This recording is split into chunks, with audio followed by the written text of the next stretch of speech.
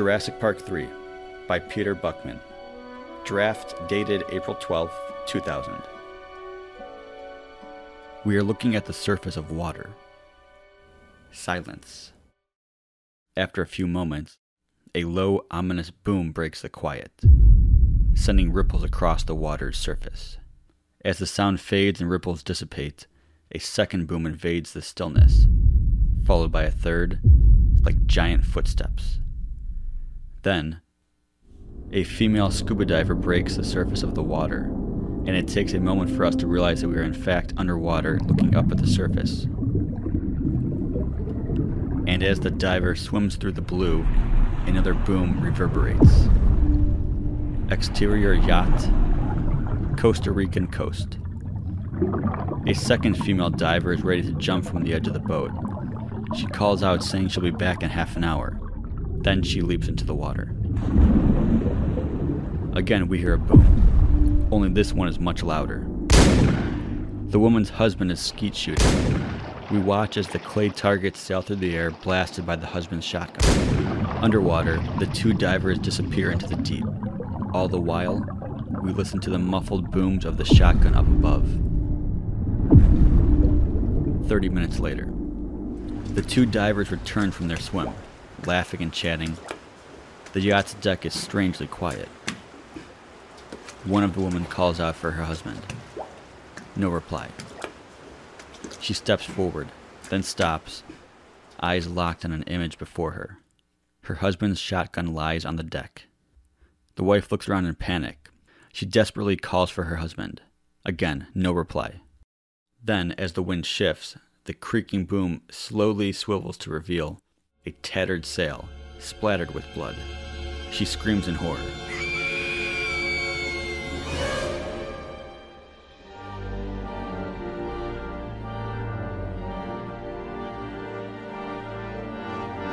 Interior Police Headquarters, San Jose. At the head of an impressive American military entourage is Harlan Finch, on special assignment for the Joint Chiefs.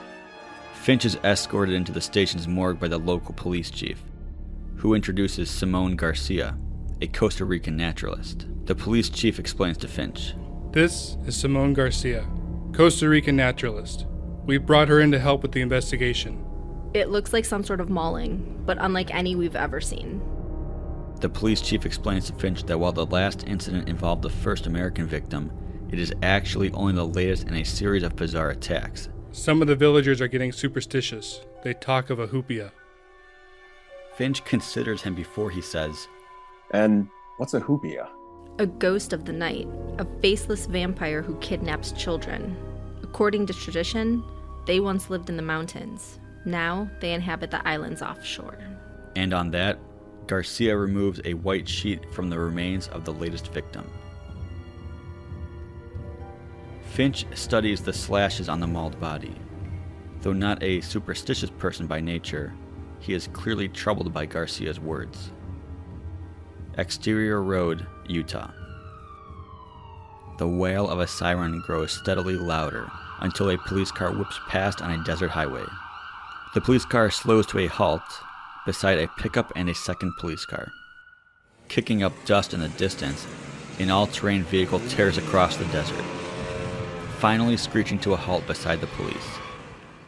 Alan Grant jumps off the ATV. A celebrity in the world of paleontology, he's one of only a handful of people who have actually seen real dinosaurs up close and personal.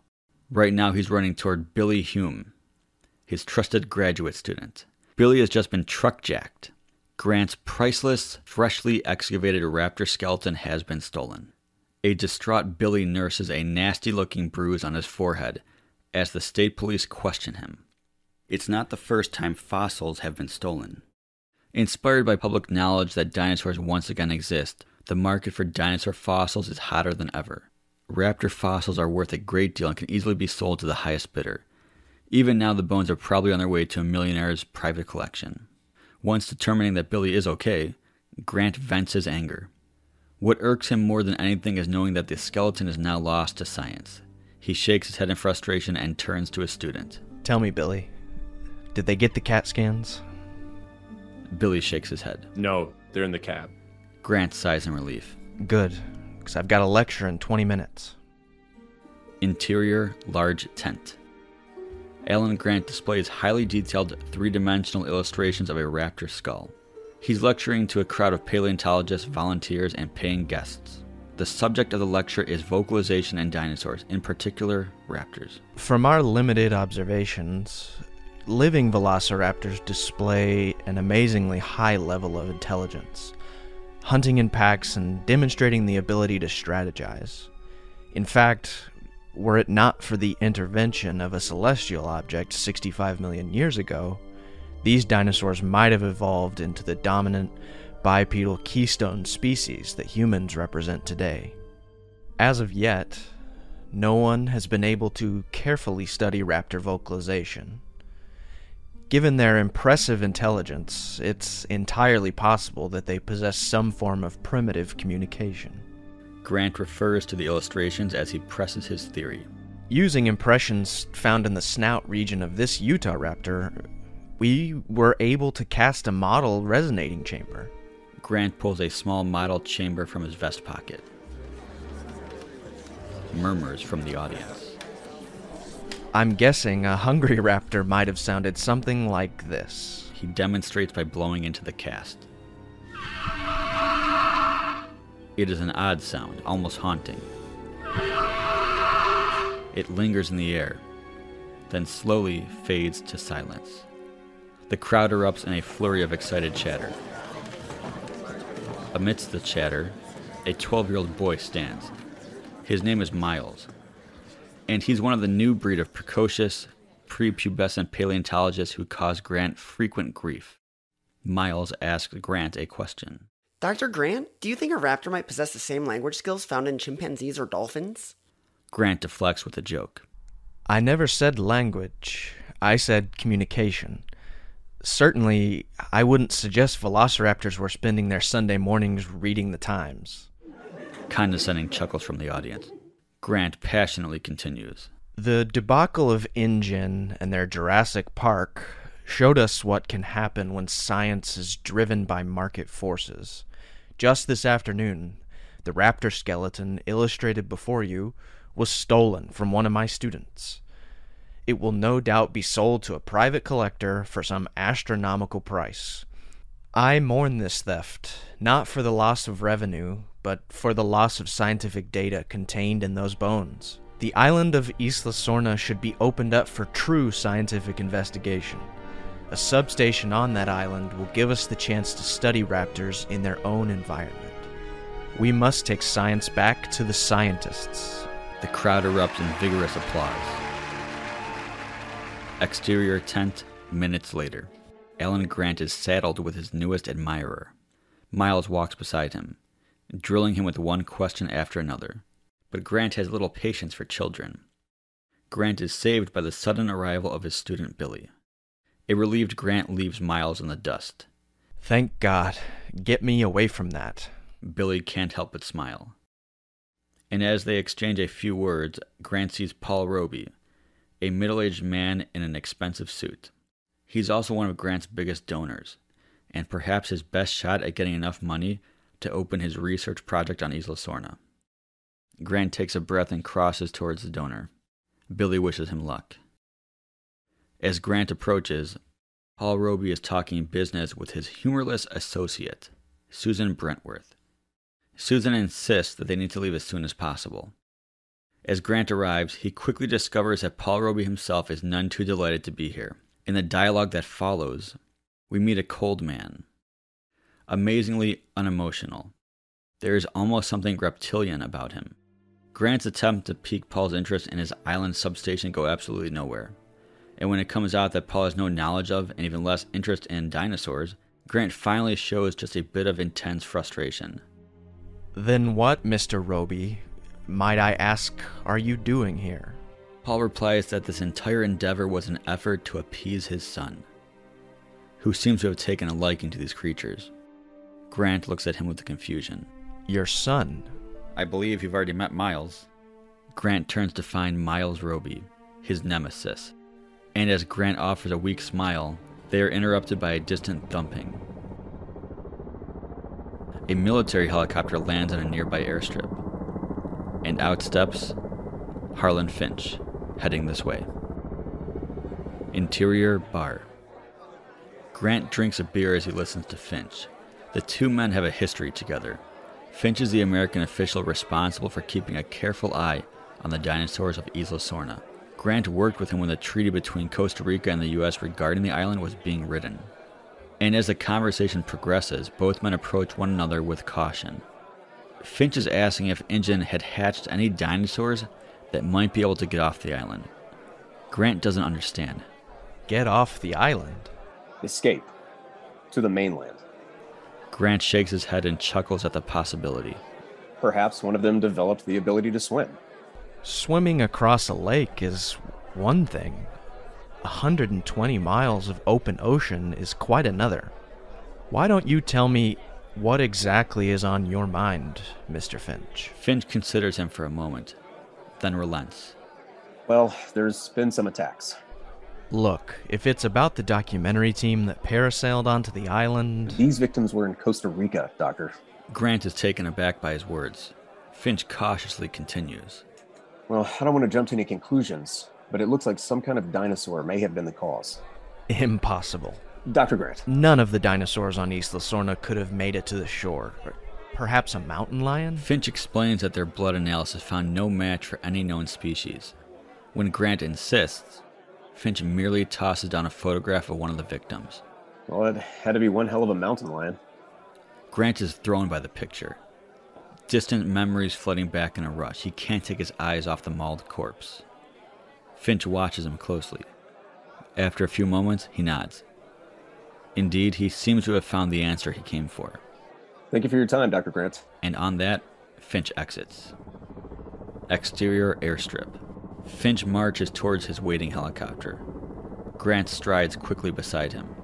If you want to be absolutely certain that no dinosaurs are leaving the island, then send in an investigative team to determine what's going on and isolate the problem. But Finch insists that he's got everything under control.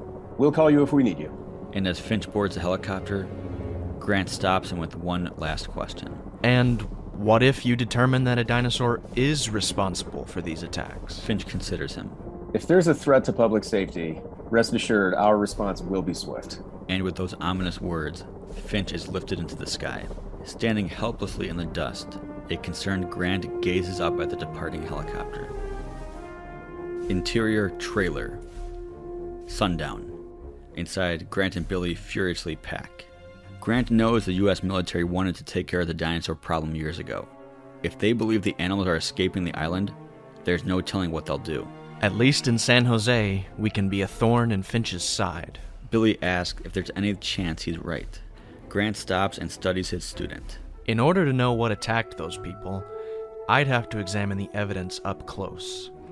But the idea that one of those dinosaurs swam over 100 miles? Grant can only shake his head. What if they somehow got onto a boat? Grant considers the possibility, then resumes packing. Well, there's only one dinosaur with the intelligence for that. But if a velociraptor was going to take that kind of risk, there'd have to be a major disruption of its habitat. Maybe we can have a look on our way down. Grant turns to his student. Billy is peering out the trailer's window. Grant follows his gaze to find Paul Roby's private plane getting prepped for departure. Exterior airstrip, minutes later. Roby's pilot, Tom Udesky, is revving the plane's engines. Grant approaches the plane with Paul Roby. Grant is thanking him profusely for giving Billy and himself a ride to San Jose on their way to Argentina. The passionate paleontologist is attempting to elicit some sort of positive response from his potential donor. I know when you have the opportunity to glimpse this island with your own eyes, it's really almost magical. But Paul remains coldly unaffected. Show my son a living dinosaur, and I'll provide the funds for 10 of your substations, Doctor. And on that, Paul Roby enters his plane. Not yet believing his good fortune, Grant isn't quite sure he heard Paul correctly. And as the news sinks in, Miles appears beside him. Once again, the young boy doesn't miss a beat. He wants to know all of the dinosaurs on the island in alphabetical order. Grant turns helplessly to his graduate student as Miles escorts him onto the plane. Billy shakes his head and laughs. Interior plane, the flight over the Pacific. Night. Flying over the Pacific, Miles has reached the dinosaur S's, and Grant is nearly comatose. Susan and Paul are quietly discussing business. And when Miles asked if InGen's Spinosaurus could grow as big as a T-Rex, the uninflected voice of Paul Roby intervenes.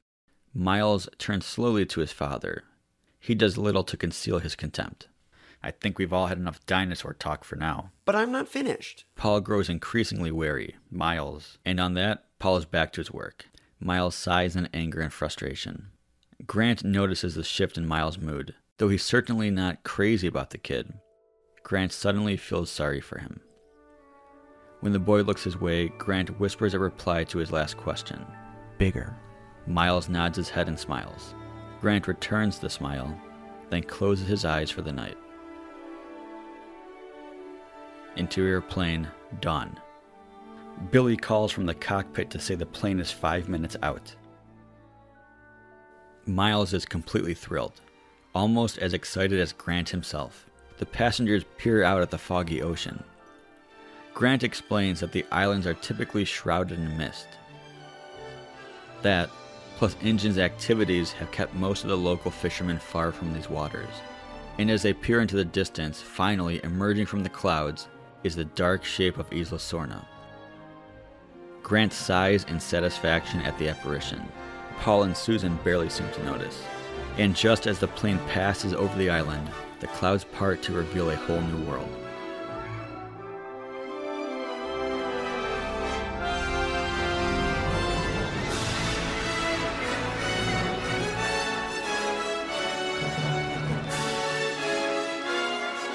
We see long-necked dinosaurs peacefully grazing from the treetops, and herds of herbivores scatter before the plane.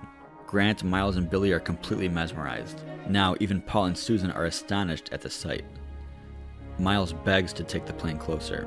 Grant is cautious, but Miles begs his dad, and Paul instructs Udesky to lower their altitude. Udesky's got a glint in his eye as he takes the plane just over the trees. The dinos look so close you could reach out and touch them. A few of the animals even seem to playfully keep up with the aircraft. Miles giggles in delight, and as Udesky himself gazes at the spectacle, wham! The plane clips a tree on the top of a ridge. The plane's right engine sputters and quits, and she drops toward the jungle. Inside the cabin, the passengers nervously grip their seats as the plane makes its rapid descent. Fighting the controls, Udesky is able to bring the plane just over the edge of a cliff. He performs an emergency landing in a meadow, lined on both sides with thick trees. Act 2. Exterior. Post-crash landing. As the group recovers, a frustrated Susan lays into Udesky. What kind of an idiot hits the side of a mountain? Udesky defends himself as best he can, but he's feeling a bit foolish. Paul abruptly ends the argument. What does it matter who did what if everyone's all right and the plane can still fly? Susan clams up, glaring at Udesky. Pulling a branch out of the second engine, Udesky says he should be able to get the plane up and running in no time. The meadow will provide a decent runway, if they can clear it of some overturned trees. They're also going to have to lift off before reaching the edge of the ravine. Oblivious to any potential danger, Miles wants to go off exploring before they leave. Susan grows wary of him. Miles snaps at her. And just then, a distant roar echoes through the jungle. A moment of tense silence. Then Grant suggests that they might want to move quickly. The group hurries to clear the runway. As they do so, Grant takes a moment to scan the surrounding jungle. We get the sense he's even more nervous than letting on. Out of sight of the others, Udesky begins running up the turboprop's second engine, checking the gauges. As he does so, he slips into one of the aircraft's parachutes. Minutes later, Billy, Grant, Miles, and even Susan grunt and groan as they remove one final trunk from the runway. As they recover from their efforts, Paul effortlessly tosses aside some twigs and leaves with great satisfaction. Well, that takes care of that. Then, a second roar. Much closer than the first. This sends the group running for the plane. Udesky's got the engines running and it's ready to go. The plane taxis out of the grove and onto the meadow. Udesky opens up the throttle, and the plane quickly picks up speed. Then, as the plane approaches takeoff velocity, a scattered herd of herbivores stampede onto the meadow. Pilot Udesky avoids collisions, then gives it full throttle to try to get it off the ground. The passengers anxiously eye the passing dinosaurs, and just as the plane lifts off, the Spinosaurus charges out of the jungle, chasing the plant eaters. The giant predator is directly in the path of the plane. Susan cries out a warning. Udesky yanks back on the stick, but the starboard propeller clips the Spinosaurus's flank. Blood sprays the windscreen and side windows. The plane banks into the jungle out of control, wallowing through the air. The passengers are pummeled violently as the plane crashes through trees, tearing off wing and tail pieces, finally coming to rest in heavy branches 30 feet above the ground. The plane settles in a tree, nose high. The passengers breathe a collective sigh of relief. Foliage blocks most of the windows, making it impossible for the passengers to see where they are. Grant unbuckles his seatbelt, goes to the jammed side door, and shoves it open a few inches. He lets out a gasp when he sees the ground is about 30 feet below. Suddenly, the plane lurches, and then rocks nose down. Out of the side door, Grant sees the huge flank of the Spinosaurus lumber past, headed for the cockpit end of the plane. When the Spinosaurus turns his ugly snout their way and lets out a low growl, the passengers are paralyzed with fear. Susan trembles uncontrollably. Then, the Spino clamps the nose of the plane in his jaws and rips it off back to the cockpit. Udesky unbuckles his seatbelt and scrambles out of the pilot's seat, struggling to climb up the inside of the fuselage. The passengers cinch their seatbelts tighter. They are hanging almost vertical in their seats. Debris spills out of the open end of the plane, littering the jungle floor. The Spino jams his huge snout into the open fuselage. He opens his mouth wide, straining the seams of the cabin, then violently slams his jaws open repeatedly, popping rivets, tearing open the plane's aluminum skin. Udesky is shaken loose by the pounding. He slips off his precarious perch and begins to slide down the fuselage. The other passengers reach for him, trying to keep him from falling. Paul accidentally pulls the parasail ripcord. The sail canopy spills out of the pack and cascades down the floor of the plane. Spino clamps down on the billowing sail and withdraws his head. Udesky feels a yank. Terrified, he realizes that the Spino is pulling him out. The other passengers hang onto Udesky's arms and harness straps, trying to hold him in the plane. One by one, they are forced to let go. Billy and Grant hang on with all their strength and feel the seat bolts being pulled out of the floor. But with the tremendous strain, the buckles won't unclip. He screams for someone to cut the lines. Paul pulls out a fancy Swiss Army knife. He fumbles with the blades, first pulling out a nail file and a tiny pair of scissors. Finally, he gets a miniature blade out. But with the final heave, Udesky is yanked out of Miles' grasp and falls out of the open cockpit. In terror, the passengers watch Udesky fall at the feet of the Spino. The Spino holds Udesky down with one massive foot and pulls him apart with his jaws full of dagger-like teeth. We now get our first full view of the Spinosaurus, and he's truly terrifying. He's 43 feet long. He stands 25 feet from the ground to the tips of his bony sail, a sail that lines his back from the shoulders to the base of his tail. His head is like a crocodile with rows of long, curving teeth. His 6-foot-long arms terminate in 3-fingered hands. The arcing thumb claw is 14 inches long. The passengers can only watch helplessly from above as the Spino finishes off Udesky, then devours him. Everyone in the plane holds their breath. Grant desperately tries to force the jammed rear door open.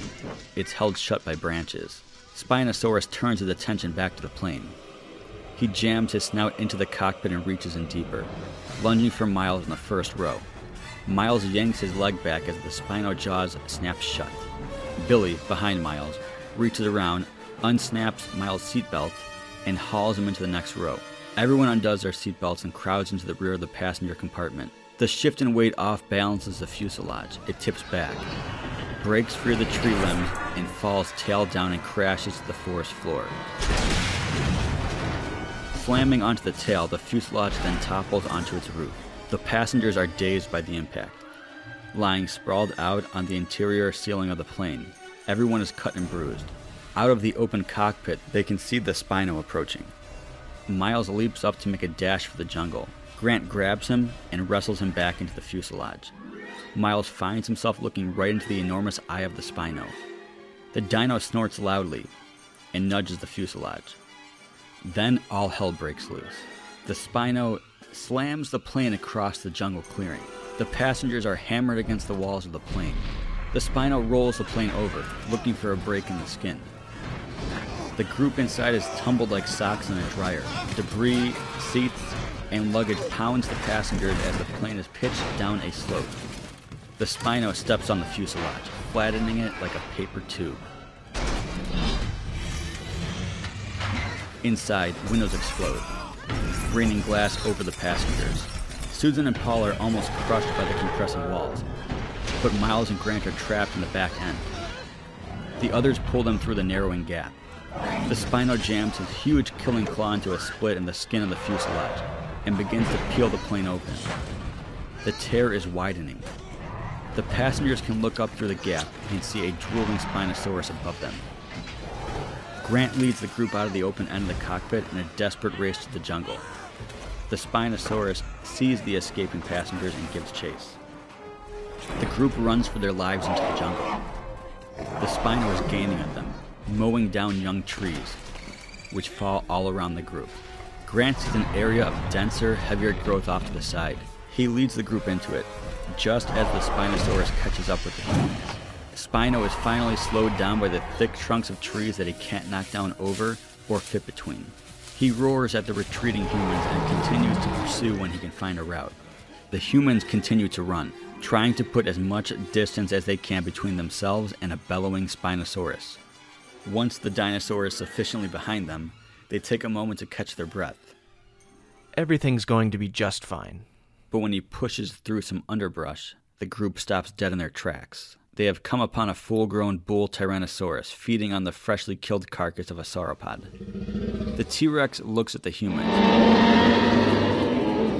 and starts toward them. The group turns and runs back the way they came, but stop again. The Spino is barging its way through the jungle.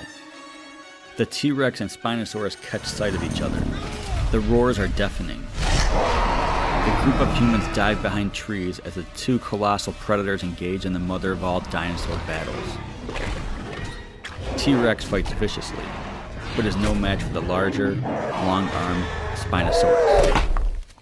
With a gigantic crash, the T-Rex falls practically on top of our heroes. Grant leads the group away through the undergrowth. Exterior, jungle plane crash. The shell-shocked group creeps out of the jungle and returns to the side of the plane. As they take stock of their situation, tensions are obviously high. Susan's is definitely fraying. Still not fully appreciating the helplessness of their situation, Susan demands that someone call the authorities and get she and Roby's off the island. Yeah, why don't you try the radio? And on that, he tosses her the smashed radio. Susan considers the radio and turns away, eyes tearing. Billy has little patience for her. And finally, Grant intervenes. Getting pissed off at one another will accomplish nothing. There's a marina on the far side of the island. Once there, we should be able to find a boat sturdy enough to take us out to sea. Grant considers the wrecked plane. Some of these items might be useful. We should take anything we can carry. Responding to Grant's cool-headedness, the group begins gathering any items that might come in handy. Billy is loading up with binoculars, rope, and anything else he can make room for. Susan finds water, a bit of food, and a flare gun. Her own suitcase, it seems, is completely crushed and submerged in swamp water. Paul Roby, silent until now, approaches Grant. That beast, whatever scientific name you give it, should be shot and killed. I'd be delighted to provide the funds, Doctor. And on that, Paul turns on his heels and stalks off. As he passes his son, he speaks to him without looking at him.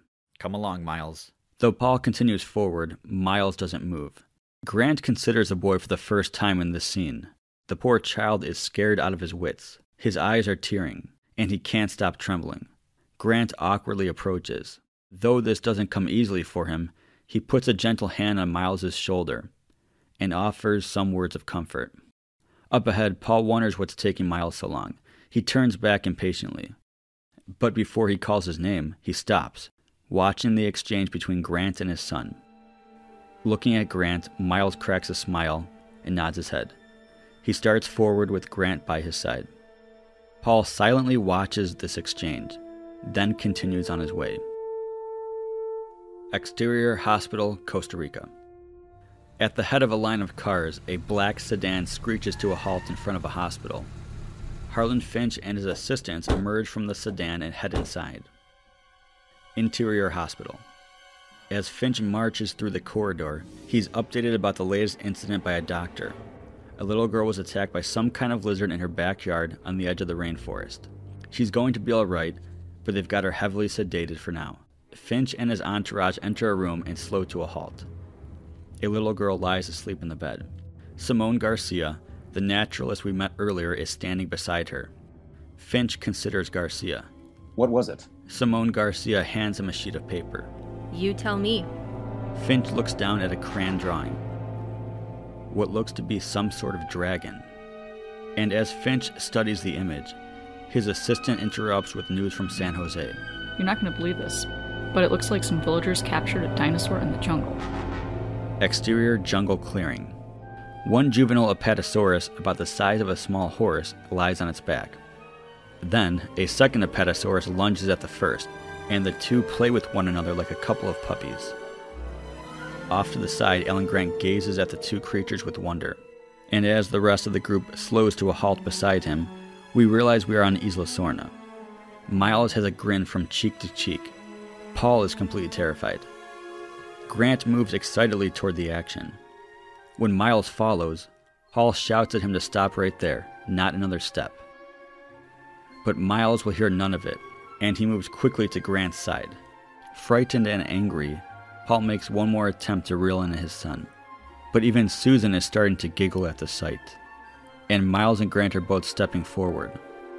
As they near the animals, Grant is drilling Miles like a patient teacher, and as they reach the frolicking dinosaurs, they even manage to pet them. Miles is in heaven. Paul watches from a safe distance. Only now, it is the growing closeness between Miles and Grant, and not the dinosaur threat, that catches his attention. Susan smiles warmly. She reaches out to Paul. He doesn't respond. And just as Grant mentions that the mother shouldn't be too far off, a shadow crosses over them. And the giant head and long neck of the mother Apatosaurus comes down from above. One more cry from Paul, but he can't ruin the magic of the moment. The mother gently nudges her young forward, and the family continues on its way. Then a call from behind. Dr. Grant? They turn to find Billy on the edge of the jungle. I think you'll want to see this. And they follow Billy into the brush. Exterior jungle, raptor nest. Billy is crouching beside the nest. It contains about 30 eggs, laid in a spiral. Miles arrives first, then the others. As usual, Miles is brimming over with questions. But Grant stops him with a sharp command. Don't touch them. Grant doesn't want the raptors to find a human scent on the nest. Looking around for signs of the adult raptors, he pushes everyone onward. Though Grant does his best to hide his nervousness, the others notice the shift in his mood. Further up the trail, the group quickens its pace in an effort to put as much distance between themselves and the unseen raptors as possible. As they crest a ridge, a jungle valley opens up before them. They can just make out a large compound in the distance, situated on the Sorna River. They all agree that the facility could contain food or items they might need. Exterior engine hatching facility. As the group emerges from the jungle, they slowly come to a halt, staring up at some ghastly image. Caught in the branches of a tree is a parasail. Tilting down the ropes of the parasail, we find a human skeleton hanging in the harness. Obviously, this was a member of the documentary crew Grant referred to earlier. Looks like the raptors might have gotten to him before we did. Grant considers this, then looks up at the parasail. Can you fly one of those? If I pack it right. Then bring it along. If nothing else, it can keep off the rain. And on that, Grant continues forward. The others follow, and Billy is left with the unpleasant task of cutting down the human remains. Up ahead, the rest of the group is entering a cleared compound. Injun's abandoned and hurricane-damaged hatching facility. Passing an overgrown parking lot with abandoned vehicles, the group enters the front door of a large building. Throwing the parasail across his shoulders, Billy catches up with the group. Meanwhile, along the edge of the jungle, we see cat-like movement from behind the trees. A raptor tracking our friends. First one, then another, and another. Inside the building, the group finds themselves in a corporate lobby. There is something disconcerting about being in this once luxurious setting. Sitting on a large desk is an official-looking telephone. Everyone considers the phone. No one wants to be stupid enough to see if it works. Finally, Susan relents. What the hell? She approaches the phone and puts the receiver to her ear. Nothing. The group continues through 2 sets of swinging doors. Inside a corridor, they find a couple of vending machines. Paul rushes to the one nearest to him. He's already pulling out some change from his pocket. Okay, I've got $1.75. Miles, what about you? But as he poses the question, Billy kicks in the next machine over, quickly pulls out some food, and shoves it into his knapsack. Feeling a bit foolish, Paul hauls back and kicks his vending machine. The glass refuses to break. Outside the building, we see raptors silently entering the structure through a broken window. Back with our friends, Grant is the first to enter the large doors at the end of the corridor. He slows to a halt as others sidle up beside him. Standing on a landing, they all look down at some overwhelming sight. Before them is a cavernous hatching laboratory. The sheer size of this place dwarfs any of the facilities we've seen previously. It's almost like a huge assembly line, genetic engineering on a mass scale. The group walks down a ramp to the factory floor, marveling as they pass an incredible array of biotechnology, now defunct. Clearly, InGen was planning on producing more dinosaurs than anyone ever imagined possible. Far more than would have fit comfortably on the few islands they possessed. Who knows what else they're doing on this island? To Grant, this is corporate science at its most sinister, out of control and completely unconcerned with the consequences of their actions. Then, a snap from behind. Everyone spins, desperately searching for the source of the sound. Susan is trembling. Paul is extremely tense. And as the two of them back up against a large cylinder tank, Susan turns to find a gigantic, magnified raptor head peering at her through the water. And then, the actual raptor emerges from behind the tank. Susan screams. The raptor screams. Then, the dinosaur lunges at the group. Susan thinks she's done for, but the raptor can't get between the closely spaced tanks. And now other raptors begin to emerge from the shadows. As the closest raptor struggles to break through the tanks, Grant spots a broken tank not far down the line. Seeing instantly that the raptor will easily get through a space like that, he rushes everyone forward. The group races through the lab and into an adjacent supply building, slamming and locking the doors behind them. Billy and Grant slide a heavy table against the shut doors. The raptors crash against the doors. The table starts to slide. The raptors burst into the greenhouse, just as our companions find their way into another room with fertilizer, tools, chemicals. They find a tractor, several dirt bikes, and 2 wood doors that lead outside. Grant eases open the door, only to find a raptor lunging at him with tremendous force. Grant tries to slam the door shut, but the raptor's claws caught inside. The door won't close. Grant slams the door twice against the limb. The raptor finally withdraws its claw, and Grant slams the door and locks it. And now raptors are pounding on the wood doors. Clearly the wood won't hold for long. Grant, Billy, and Paul gas the bikes and kick the starter pedals. The rundown bikes cough and sputter, but won't come to life.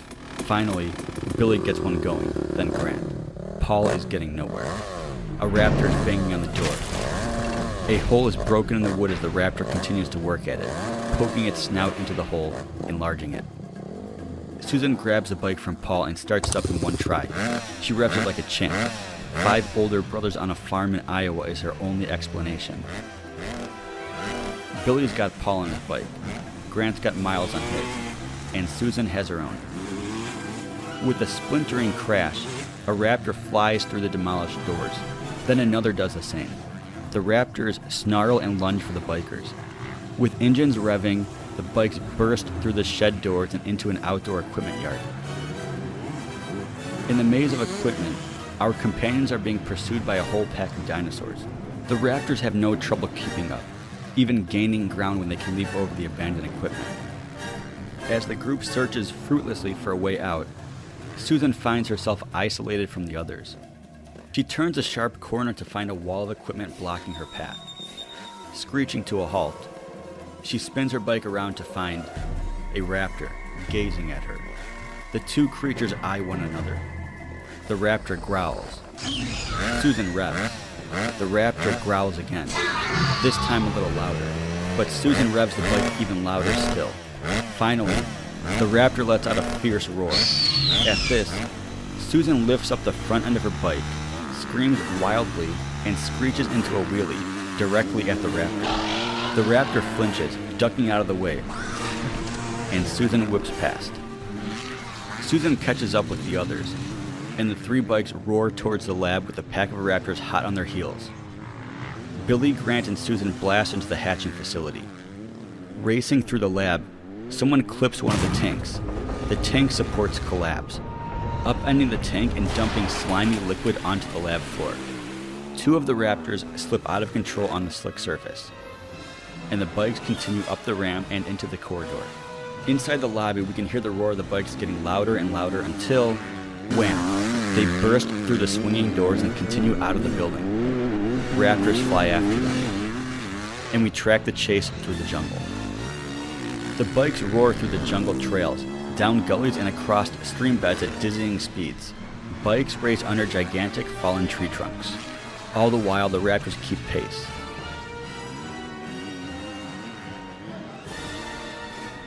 The raptors try to beat the bikes on higher ground so they can leap down on them. The bikes race through a herd of hadrosaurs, scattering them in all directions. Oddly enough, the raptors pay no mind to the easy prey, fixated only on the humans. Billy and Susan are fairly adept on the bikes. Grant is doing his best. Miles and Paul hang on for dear life. Everyone's clothing is torn ragged by the undergrowth. The bikes break out into the open on a rolling meadow. In the distance is a dense stand of tall trees. The bikers race at full speed for the trees. The bikes are getting airborne as they tear over the ground. We now get to see the raptors at their terrifying best. Like cheetahs, the raptors go into long-distance endurance mode, pounding tirelessly over the rolling meadow. Nearing the grove of trees, the bikes encounter a gully. The bikers must get across it to reach the trees. Sensing this, the raptors pour on the speed. Down one side of the gully and up the other go the 2 bikes. But the third, carrying Grant and Miles, is broadsided by a leaping raptor. Bike, riders, and raptor go tumbling into the gully and land in a heap in the muddy stream bed. Grant and Miles get to their feet. The dazed raptor is pinned under the bike. Grant and Miles climb up the wall of the gully, but it's solid mud and they slip back down. The raptor struggles to its feet. It lurches after them, but its foot is trapped in the spokes of the dirt bike. Still, it drags the bike as it comes for Grant and Miles, who try again and again to gain a footing in the slippery wall. The raptor calls out in a high-pitched cry that it repeats again and again until other raptors respond. Grant is at once fascinated and frightened. Instinctively, he pushes Miles behind him, and just as the raptors close in for the kill, a rope comes flying in over the lip of the gully. Grant grabs it, then wraps his free arm around Miles. We hear the revving of dirt bikes, and Grant and Miles are suddenly yanked up the muddy bank, inches away from the claws of the enraged raptors. The raptors start up the bank, but they too slip in the mud. Grant and Miles join the others as they climb up into the branches of the trees. Exterior, treetops. They climb until they reach a network of interweaving branches. Everyone is dazed, exhausted, bloody and ragged, but alive. The raptors gather around the base of the trees. They watch the humans in the branches above. The raptors join in a chorus of howls, like coyotes after a kill, but eerier, almost otherworldly, and somehow sounding more intelligent. Up in the trees, Susan is oddly energized with the whole experience. She's never been a part of anything like it. It's as if she's experiencing some sort of rebirth. Grant is watching the raptors with fascination. Though having just escaped the jaws of death, his mind is racing. Miles is just as excited as Grant, and the two launch into an animated discussion. As they converse, we see how their relationship has cemented. Paul looks on with jealousy and frustration. Looking down at the raptors, Grant acknowledges that they're certainly going through a lot of trouble for 5 scrawny humans. They didn't even so much as glance at those hadrosaurs. Miles offers his own theory. Maybe they're mad at us for passing through their territory? Billy scoffs. The raptors are after a meal. Nothing more, nothing less. But Paul's had enough. How dare you sit here and debate science with those test-tube triceratops just waiting to devour us? Miles responds with sarcasm, making a crack about his father's misuse of dinosaur terminology. Watch your tone, young man. Susan tries to calm him. Paul, please. But Paul snaps at her, and Miles makes another snide remark. Miles, I am still your father. Since when? Enough. Miles silently fumes. Paul considers him with anger, and even a bit of regret for his outburst. The others shift awkwardly, not wanting to be here. Finally, Paul turns to Dr. Grant. You got us into this nightmare, Dr. Grant. How do you intend to get us out? Grant nods his head. After a few moments, he points to a bizarre structure situated on the edge of a deep river canyon. Get down to the river, and we can follow that to the marina. How do we do that with these vermin watching our every move? We wait 'em out. I'm with Billy on this one. And as he looks down at the raptors, Grant adds, But I will say this. Those raptors are certainly getting all the food they need. I can't see any good reason why they'd ever want to leave this island. But Miles offers his own gruesome theory. Maybe they developed the taste for human flesh. And as the others glance down at the raptors below, indeed they wonder if that might very well be the case. Exterior, mountains, Costa Rica. A daunting U.S. military column makes its way up a narrow mountain road. Finch rides in a jeep near the front of the column. His assistant sits beside him. Did you notify Grant? We're working on it. I'm going to want his opinion on this one. As they reach a small mountain village, foot soldiers and armored vehicles fan out in different directions. Finch and his crew are escorted forward by the village leaders. Shouting villagers line the side of the road. They are armed with sticks, guns, and farming implements. Reaching a clearing in the center of town, Finch stops before an enormous makeshift cage covered with a tarp. The military has surrounded the cage. Soldiers aim their weapons. And a tense silence has fallen on the village. Finch nods his head, and one of the village leaders gestures to a man standing near the cage. The man tentatively approaches the cage, cuts a taut rope with his knife, and the tarp flies away. Inside the exposed cage, a large iguana yawns wide. Finch can only shake his head. Exterior, Isla Sorna, treetops, night. We hear the odd, haunting cries of the raptors, some near, some far. Paul rises from his sleep, listening to the sounds. He sees Alan Grant, sitting on a distant branch. Paul makes his way toward the paleontologist.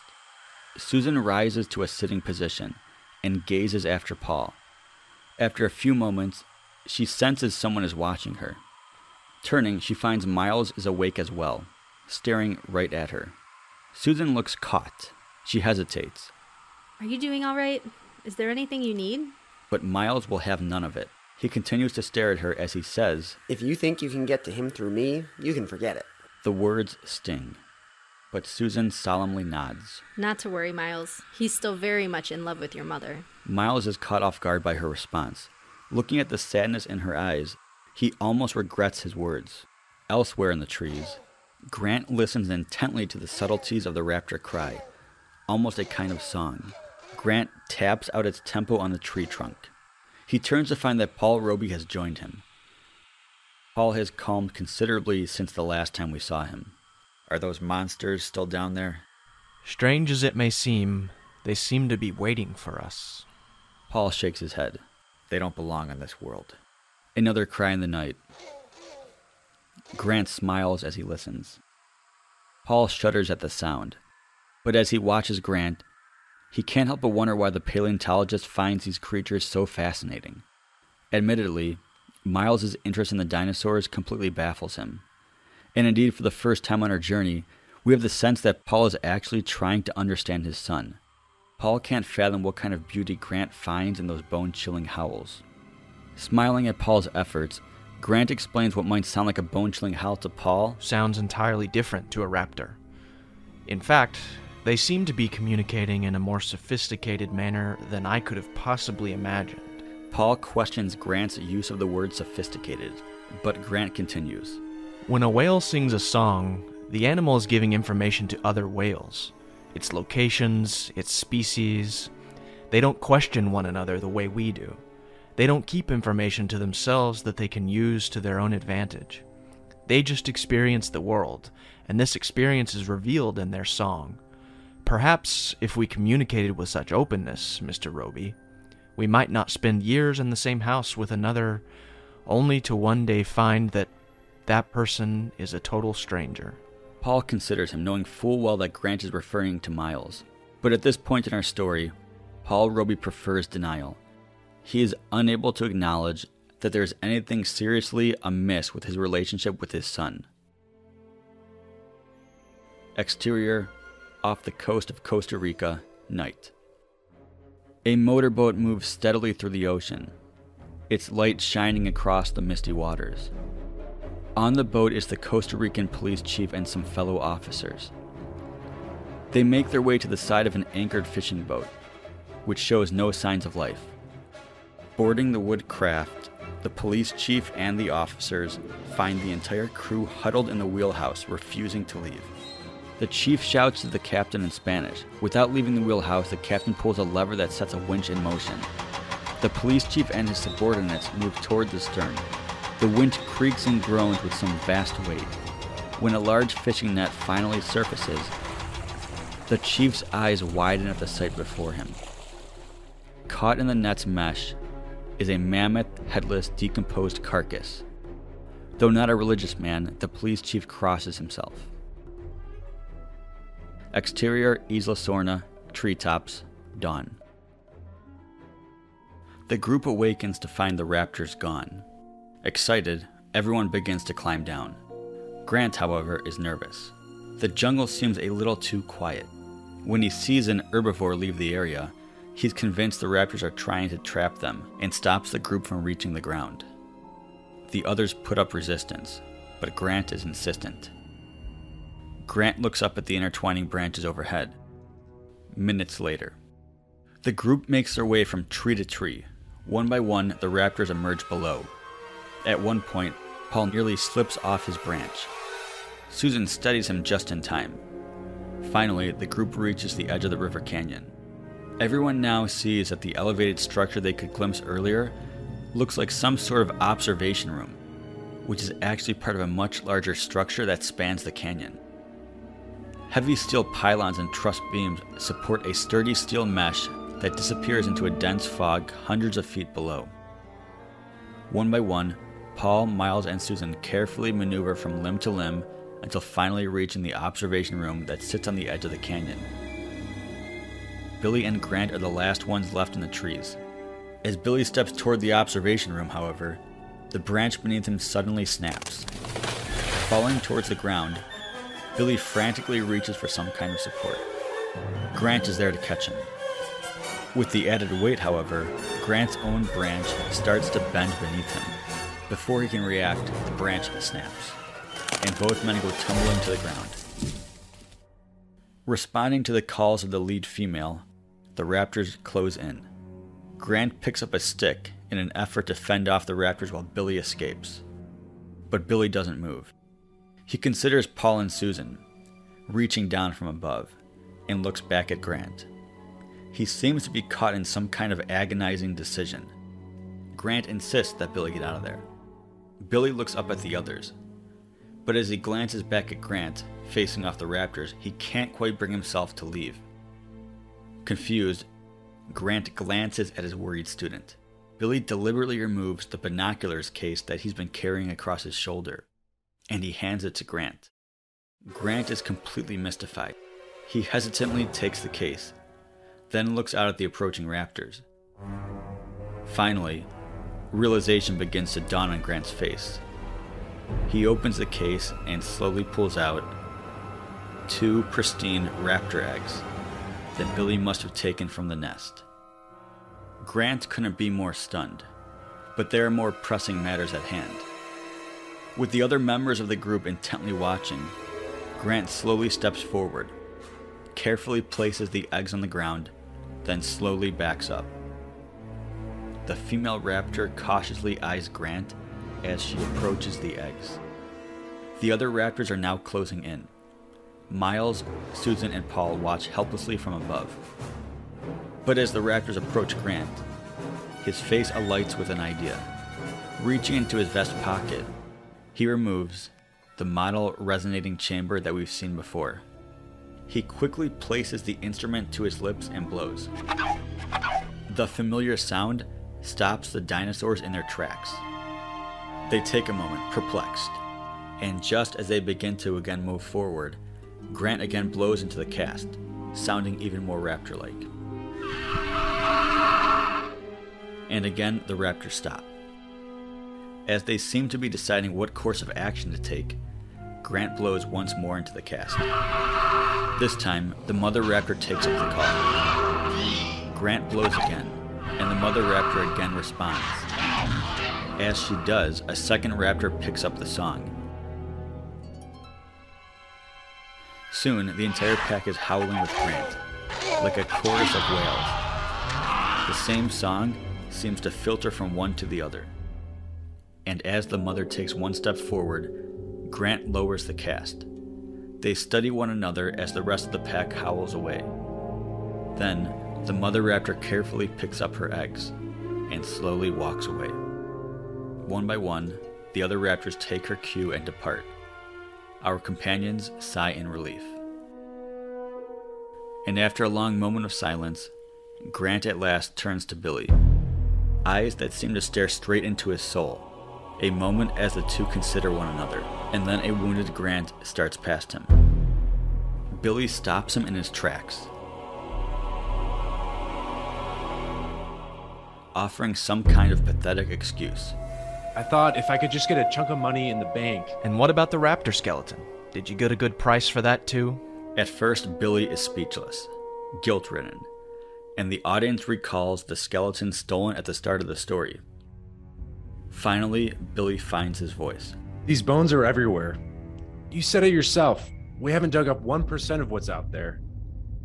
The theft of a fossil I can almost understand. Barely. I might even be able to forgive it.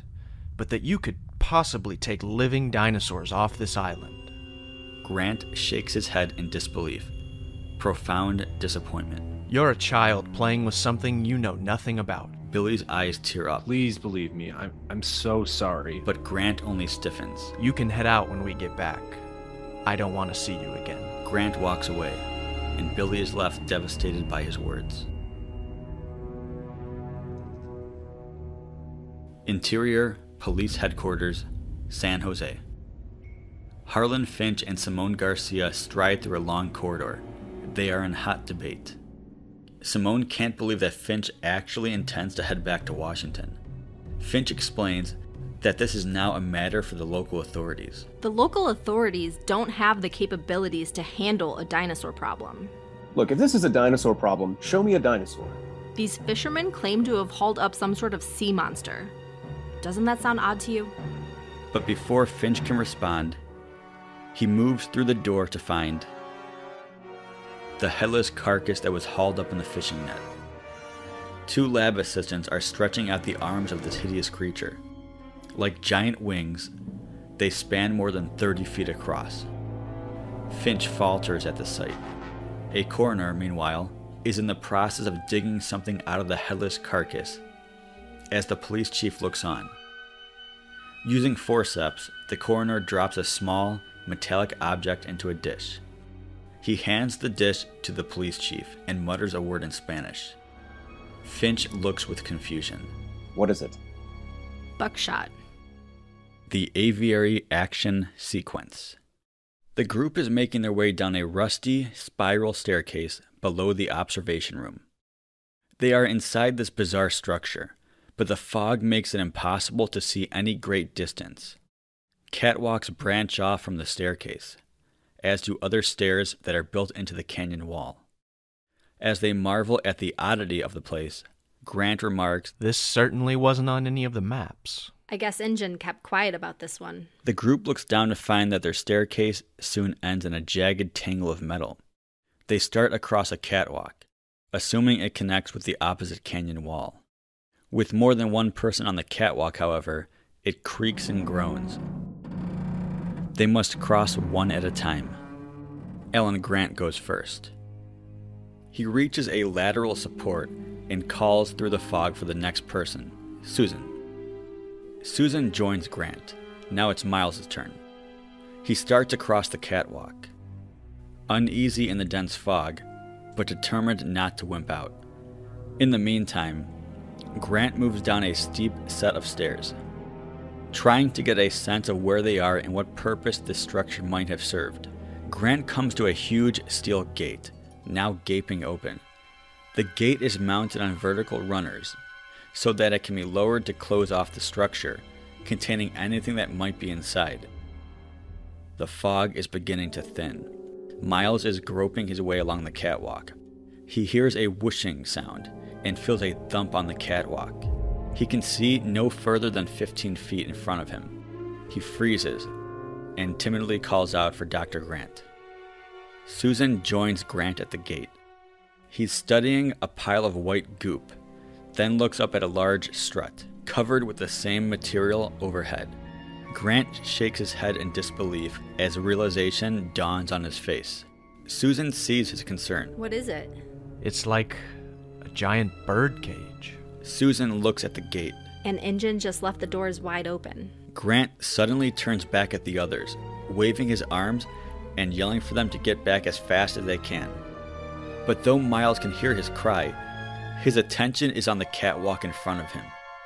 A looming shape emerges from the fog, a nightmarish vision stalking purposely forward. A full-grown pteranodon, standing over 7 feet high, walks upright on clawed feet, his 30-foot wings folded bat-like at his sides. The creature sees Miles and fixes him with a demonic glare. Miles screams and runs. The pteranodon eyes him for a couple of moments, then effortlessly rises to its feet, spreads its wings, and takes flight, heading directly at Miles. Paul and Billy shout at Miles to run faster, and indeed Miles races forward with all his might. But he's no match for this giant flying reptile that now plucks the terrifying boy off the catwalk and flies right over the heads of Paul and Billy. Paul Roby watches in stunned, abject horror as his son is carried away. As the pteranodon struggles upward with the boy's weight, a second pteranodon circles overhead. The group watches helplessly as Miles is carried across the canyon to an outcropping of sharply pointed rocks. The pteranodon swoops over one isolated outcropping and drops Miles into a gigantic nest, a large bowl of mud and branches the size of a small satellite dish. Inside the nest are 6 pteranodon hatchlings with their open, sharp-edged beaks. Miles is horrified to see a human skeleton in the nest, picked clean by the hatchlings. As the hatchlings close in, Miles jumps to another outcropping. Unfortunately, the hatchlings merely fly over to join him. Back near the open hatch, Grant races up the stairs he just came down. Susan quickly follows. On the truss, 2 adult pteranodons are diving at Paul. One manages to knock him over, and he's hanging precariously by his arms. Grant quickly makes his way back onto the truss. On the stairs, Susan is prevented from following by a third pteranodon. Hanging onto the opposite side of the mesh structure with its back claws, the animal lunges at Susan with its beak. Grant manages to yank him to the truss just as the reptile whips past. On the near side of the canyon, Billy is watching events unfold with a growing sense of futility. Still reeling from his confrontation with Grant, he now turns on his heels and clambers up toward the observation room. Ducking from another swoop of a pteranodon, Grant sees Billy reaching the very top of the structure and running onto a catwalk. Grant's eyes widen in horror. Deaf to Grant's plea, Billy leaps out over the ravine and drops toward the canyon below. Billy pulls the cord of the parasail he's had strapped to his back. As the others turn to witness the sight, not only has Billy stopped his descent, he's managed to catch an updraft and is rising up over the canyon. As he maneuvers his way toward the nest, Paul and Grant realize what he's up to. Paul valiantly rises to his feet and begins waving and shouting at the adult pteranodons. Following Roby's lead, Grant does the same. They both encourage the assault of the winged reptiles in an effort to distract them from the nest. Meanwhile, back at the nest, Miles is experiencing a harrowing adventure of his own. With the hatchlings reaching for him with their beaks, Miles is jumping from one precarious position to the next. He's quickly running out of room. The ground reels below. Billy swoops down from above, but he's too far out, and Miles can't attempt to jump.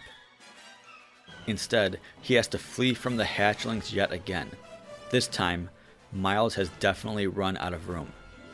And as the hatchlings come in for one final assault, Billy swoops in yet again.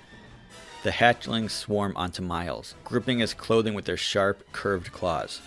Billy is still a bit far out, but having run out of options, Miles takes a literal leap of faith. He's just barely able to grab hold of Billy and hang on for dear life. One by one, the hatchlings release their grip and flutter into the canyon below. Billy carries the boy directly over the canyon and begins circling downward. Back on the truss, Grant turns to find two more pteranodons entering the aviary through the open hatch. As the reptiles make their way into the canyon, Grant races back down the stairs and, with Susan's help, struggles to shut the enormous hatch. Paul watches as the adult pteranodons head toward the activity happening by their nest. They are joined by the two other pteranodons. What ensues is an incredible aerial dogfight as the pteranodons attack the helpless parasailers. Billy is desperately trying to get Miles and himself to safety, while his parasail is being systematically ripped to shreds. The parasail drops alarmingly. Quickly losing the power to maneuver, Billy's lines are snagged on some sort of strut. He and Miles find themselves dangling above the rushing river. With the pteranodons pressing the attack, Billy releases Miles. The boy drops 50 feet into the river below. Billy himself seems to be stuck. He's frantically trying to release himself from his straps. On the truss, Paul watches his son reach the river, then races across the truss and down the stairs. Grant and Susan are just managing to close the giant hatch. It glides shut with an enormous boom. Paul barrels past. Reaching the end of the catwalk, he leaps into the river below. Grant and Susan quickly follow. And now we witness a desperate effort on the part of Grant, Paul, and Susan to fight the current and reach Miles, who is now being carried quickly away. A suspended Billy, meanwhile, struggles to release himself as the pteranodons swoop down from above. Grant and Paul are finally able to reach Miles. Though both men arrive at about the same time, Miles rushes into the arms of Grant, who holds him tightly. Paul stands beside them like a third wheel. Though relieved for his son's safety, he is also feeling very much left out. And now, Billy finally manages to release himself. He drops to the river and swims desperately toward his companions. As Susan escapes with Miles, Grant barrels forward, struggling once again against the current. With their hatchlings now trailing closely behind, the pteranodons fly directly toward Billy, who is now running through shallower water. Downstream, Grant surges forward.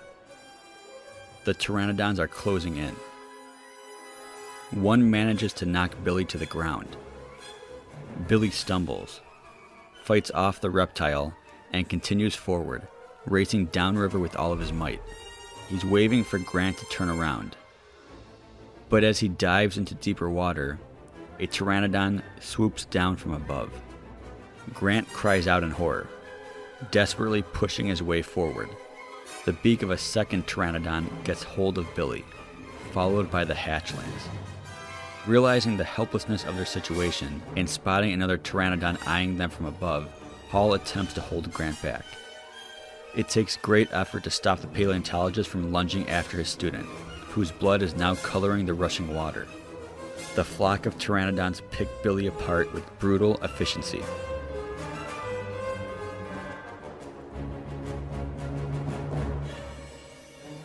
On the other side of the mesh, Susan has found an old riverboat and is struggling to start the motor. Miles is anxiously watching Grant and his father barreling downriver. With the pteranodon now coming down at them in an all-out dive, Grant and Paul dive underwater and just manage to swim beneath the steel mesh and surface on the other side. Inside the aviary, the foiled pteranodon crashes into the mesh and lets out a cry of heartfelt frustration. Susan manages to push the boat away from the shore as Grant and Paul hop on board, and as the craft floats quickly downriver, we get a good look at this incredible aviary. Miles looks back at the structure with tears in his eyes. Standing behind his son, Paul notices his tears. He lifts his arm in an effort to place a reassuring hand on his son's shoulder, but he's unable to complete the gesture. It ends in an awkward, meaningless pat. Standing off to the side, Grant himself doesn't look at all well. He can't take his haggard eyes off the receding aviary. End of Act 2. Exterior Airport, San Jose. U.S. fighter jets land on the runway. The entire airport has been taken over by the U.S. military. As Finch marches forward, an assistant updates him about the fleet coming in from Pearl Harbor. Simone Garcia walks beside them. When the assistant moves off, she considers Finch with amazement. Garcia can't believe he's actually planning on wiping out the entire dinosaur population. She never suspected the problem would be handled like this. And as Finch defends his actions, another assistant arrives with a satellite infrared photograph. Though the assistant is hesitant to speak in front of Simone, Finch impatiently brushes aside her concerns. What is it? One of the satellite images shows the hull of a small plane. We traced its serial number to a Paul Roby. The name registers. Is that the same Paul Roby who's the CEO of Telecorp? What the hell is his plane doing on Isla Sorna? Finch doesn't know quite how to respond. He considers the photograph and thinks for a long moment. Simone watches him intently. If you kill innocent civilians, you'll have a publicity catastrophe on your hands. Finch nods his head, then hands the photo back to his assistant. All the while, his eyes are fixed on Simone. No one could have survived a wreck like this.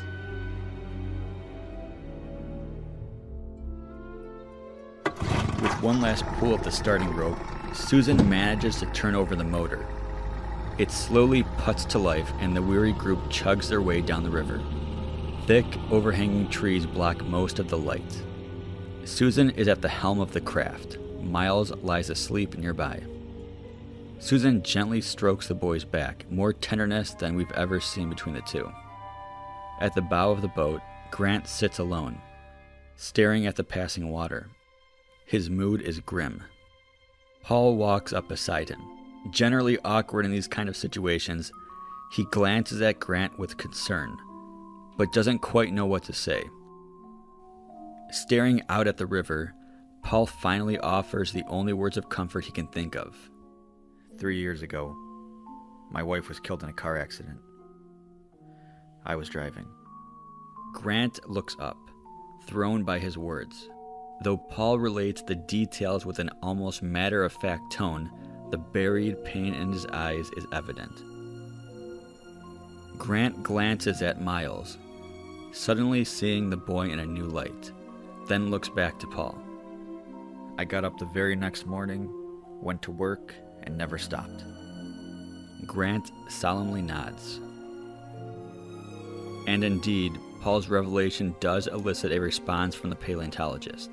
Still reeling from Billy's death and trying desperately to comprehend the significance of his betrayal, Grant is losing all faith in his endeavors. I thought scientists would be different. Corporations act on greed, governments on self-interest. I knew if we could get this island back in the hands of scientists, at least we'd have the will and foresight to act responsibly. Grant bitterly shakes his head. But we're no better than the rest. We raised these dinosaurs from the dead and unleashed a force on this planet we are entirely unequipped to deal with. Paul hasn't seen Grant like this before. He's clearly worried for him. Maybe you're right. Paul waits for him to continue. Maybe they just don't belong in our world. But now Paul seems to regret his words. Maybe the most merciful gift we can give them is extinction. Grant sinks into despair. And as Paul gravely considers him, a ray of sunlight breaks through the gloom and lands on his face. Slowly turning into the light, Paul's eyes widen. When the sunlight reaches the face of a sleeping Miles, he softly wakes up, opens his eyes, and stares with wonder. Susan instinctively shuts off the engine in an effort to quiet their approach. The sudden silence catches Grant's attention. He turns to his companions, basking in the light, then slowly follow their gaze. Looking into the light, he lets out an almost inaudible gasp.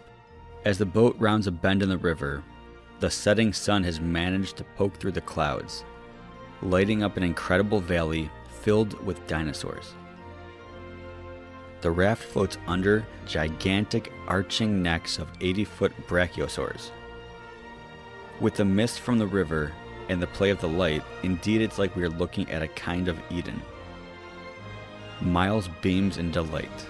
Grant himself is awestruck. And as Paul gazes out at the spectacle, it's as if he's seeing the beauty of these animals for the first time. They never asked for life, Dr. Grant. We can't now condemn them to death. Surprised to hear such words coming from Paul, Grant intently considers him.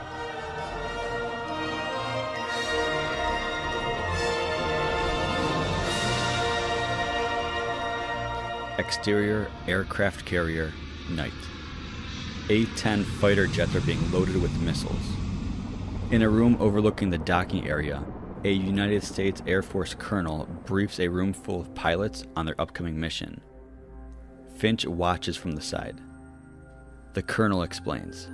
Apache attack helicopters will sweep Isla Sorna, dropping concussion charges in a line across the island. The purpose of the initial attack will be to herd the dinosaurs into the peninsula. Once the animals are corralled, A-10s will barrage the area. If need be, they will head in with tanks and armored vehicles until every living creature is annihilated. We watch Finch, gravely listening to the colonel's words. Exterior, Marina Peninsula, Isla Sorna. In the light of a full moon, the exhausted group finally reaches their destination, the Engine Marina located on a small peninsula at the opposite end of the island. Unfortunately, the condition of the larger boats is little to be desired. None are seaworthy. Some are submerged underwater. Their riverboat, meanwhile, would never survive open waters. Completely discouraged, the group anchors for the night in the mouth of the river. Here, they will at least be safe from attack. Hungry, Susan and Grant eat the last of their vending machine food. Susan looks across the boat at Miles and Paul. She grows a bit contemplative, wondering about her decision to pursue a career instead of a family. The words resonate with Grant, and he glances over at the father and son. Across the boat, meanwhile, Paul Roby is tentatively approaching his son. In an effort to get closer to Miles, Paul admits that perhaps he could have done more to bring the two of them together. Feeling his father's efforts are too little, a little too late, Miles is resistant to Paul's attempt at reconciliation. Frustrated by his son's reaction, now Paul starts getting defensive, claiming that he's given his son everything a boy could ever desire. It's not what I wanted. I never wanted any of it. Miles looks away, silent. Paul takes a few steps back, and for the first time since his wife's death, he actually raises the issue of her passing with Miles. If I could bring her back, believe me, I would. This is a very difficult moment for the both of them. Miles' mother was clearly the glue of this family. She was very much loved and is dearly missed. In her absence, Miles and Paul have had to deal head-on with one another for the first time in their lives. It hasn't been easy. We might not understand one another. You might not even like me. But we're all we've got. Miles averts his eyes and wipes a tear from his cheek.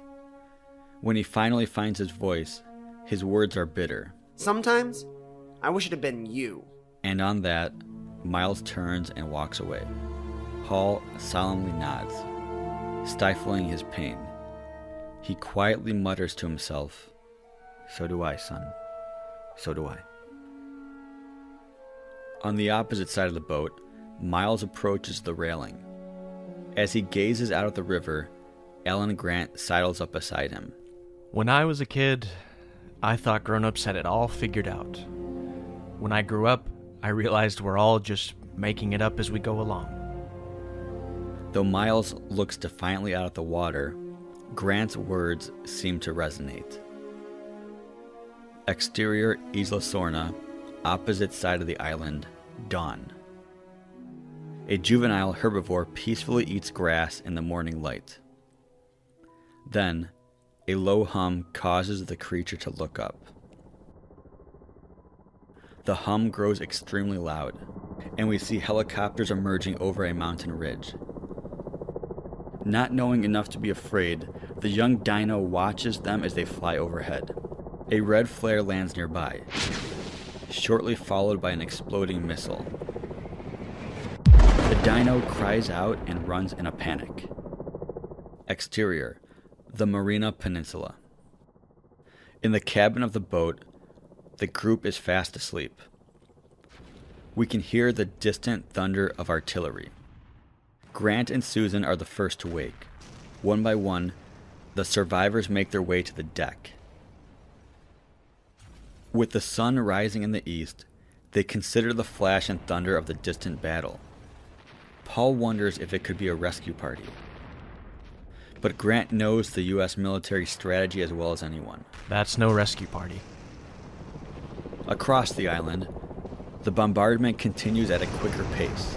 Helicopters fire missiles at a carefully calculated perimeter.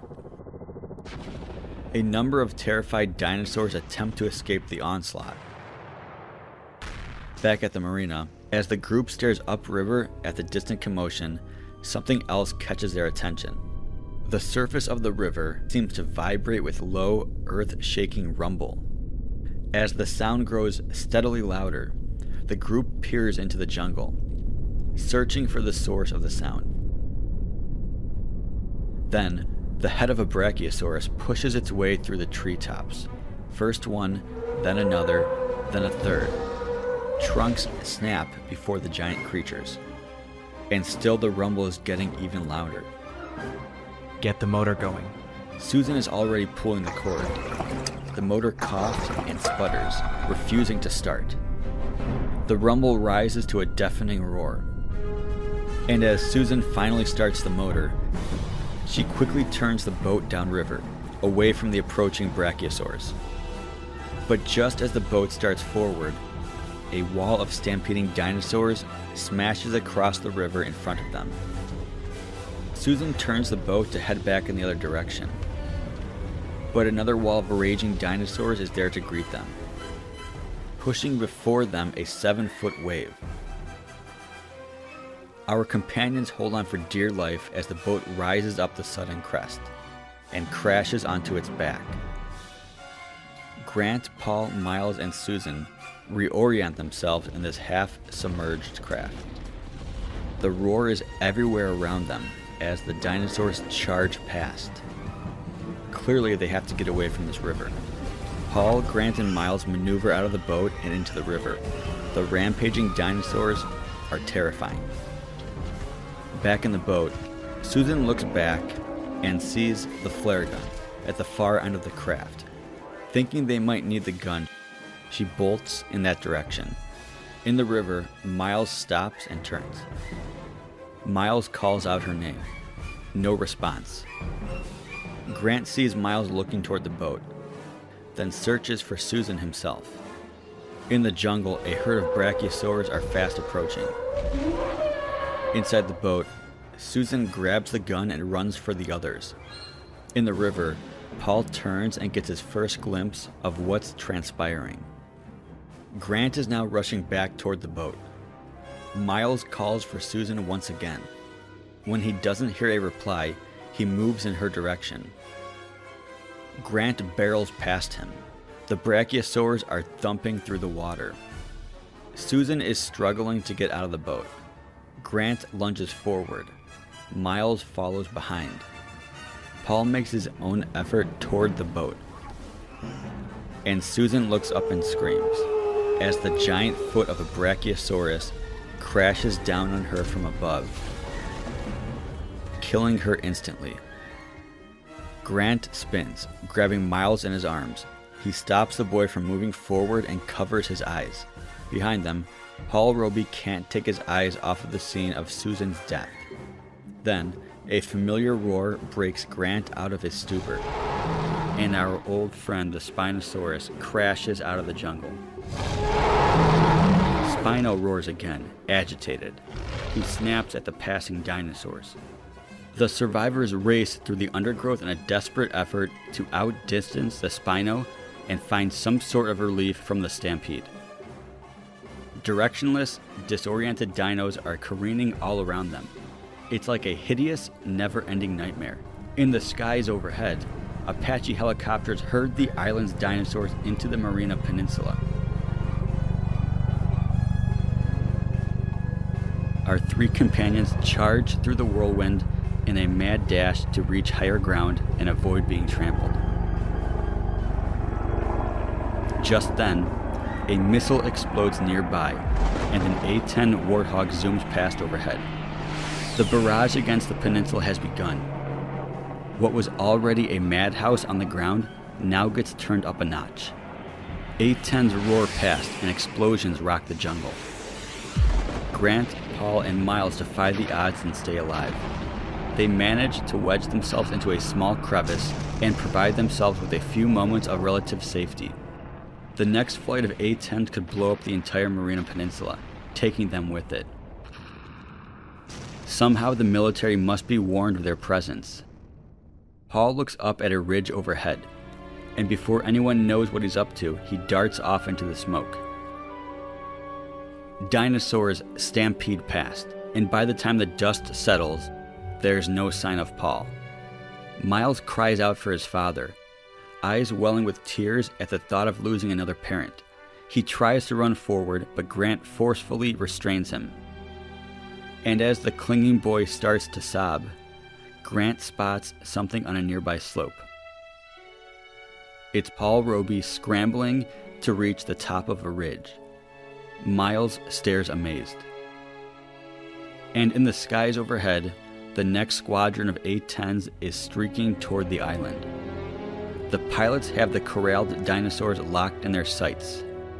Back on the ground, Miles and Grant watch intently as Paul lunges through the mayhem at a great risk to himself. Narrowly avoiding rampaging dinosaurs, he finally makes his way to the top of the rise and frantically waves his arms. And right as the pilot of the lead A-10 is about to fire his missile, he spots Paul on the top of the ridge waving his arms wildly. Back in the A-10, the lead pilot yells "abort" to his team, and the squadron peels off.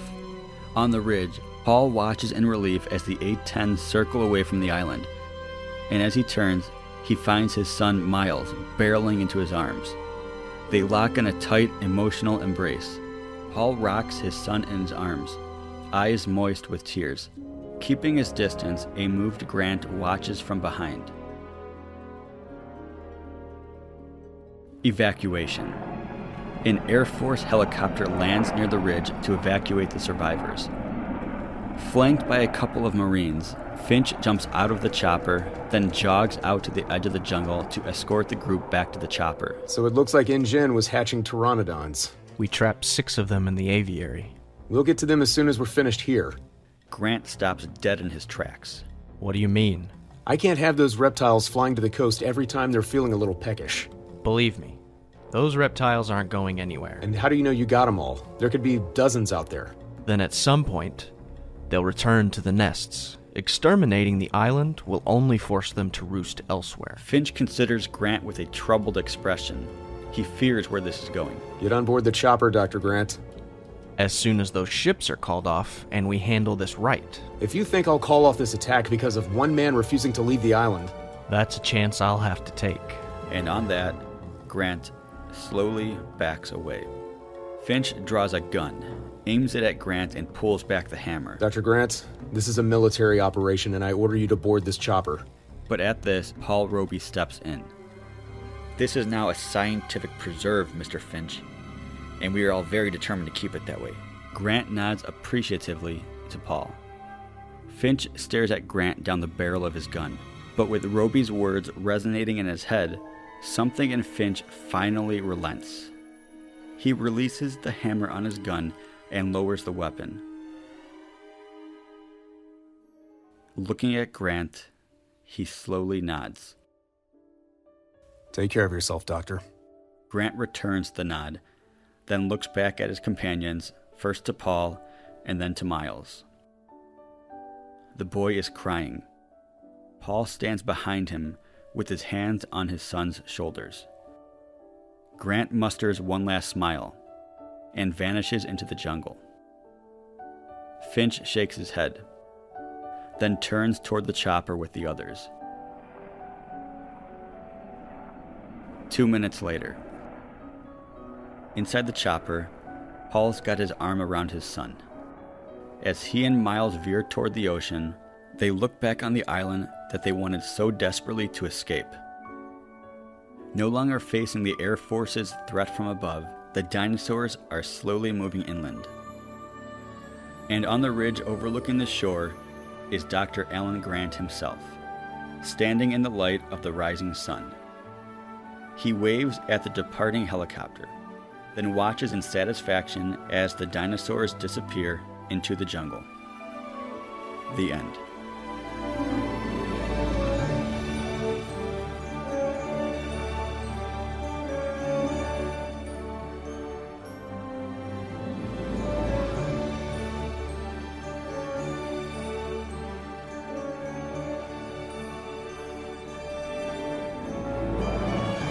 Thanks again to everyone who made this episode possible. Caleb Burnett as Alan Grant. You can find him on Twitter and Instagram at Caleb Composed. Luke Ferris as Billy. You can find him on Twitter at Luke H. Ferris. And check out his podcast, Jurassic Pod. Brady Crane as Harlan Finch. He's the co-host of Jurassic Park Minute. Special thanks to my wife, Jess, playing Susan, and Simone Garcia, my brother-in-law, Jimmie, as the police chief. My cousin Margaret played the assistant. She is the cousin mentioned in an earlier episode where I told the story of seeing JP3 in theaters for the first time while my cousin sat there trying to read a book. That's her. And a big thank you to her husband, Everett. He played Miles, the 12-year-old. Hopefully you enjoyed the reading and were able to get a picture of what the film almost was. Apologies for any incorrect dino terminology or pronunciation. I'm not really a dinosaur expert. I love the movies, but I make mistakes. Plus, we are reading an early draft of the film. It's only 50 pages. It wasn't finalized. And as always, you can find me on Twitter and Instagram at StuckOnSorna. And thanks again to everyone for listening.